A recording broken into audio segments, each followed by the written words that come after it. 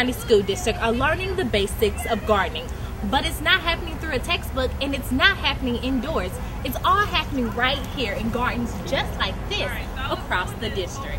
One of the main goals of this course for our birth to 5 students has been to explore how can you bring nature into the learning experience and how can you use nature as a teaching tool to teach the standards. I get to plant broccoli, cauliflower, Swiss chard, pansies, the other lettuces. My favorite part of the planting is putting the seeds in,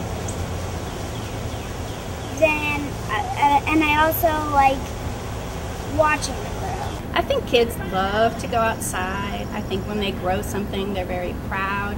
I think different kids learn in different ways, and that sitting at a desk all the time and watching things on a board doesn't help them learn as much as doing something, eating something they grew, measuring for a garden, putting their hands in the dirt, seeing how a plant grows. From cabbages to herbs and spices, what's planted out here can even end up on the students' lunch table.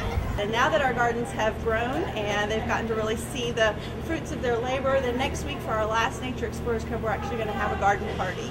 And the kids are going to get to harvest the vegetables from the garden, and we're all going to have salads and really get to enjoy the fruits of our labor. We're teaching children from an early age that vegetables are important, that vegetables are good, that they taste good, and we're also teaching them that their food doesn't just come from the grocery store. We're showing them where their food really comes from.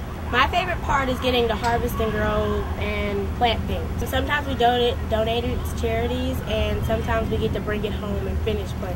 When they're at school, they're not just learning their reading and their writing, they're also learning about healthy habits. And so being exposed to healthy food, I think, is going to be a lifelong thing. Being willing to try things, being comfortable with going outside, enjoying gardening, being able to grow their own food are all skills that they can use in the future. Parents are excited about it, I think.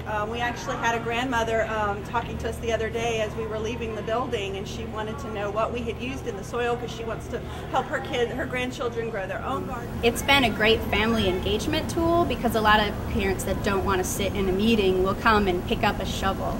And so we've done a lot of community garden days. They're well attended. People come and they help out at their school and help make their school beautiful, and they want to do something for their kids. And every year, thousands of hours are logged as parents, teachers, students, and community members all help to make a difference in education and a healthier lifestyle. To find out more on how you can volunteer, contact your nearest school administrator.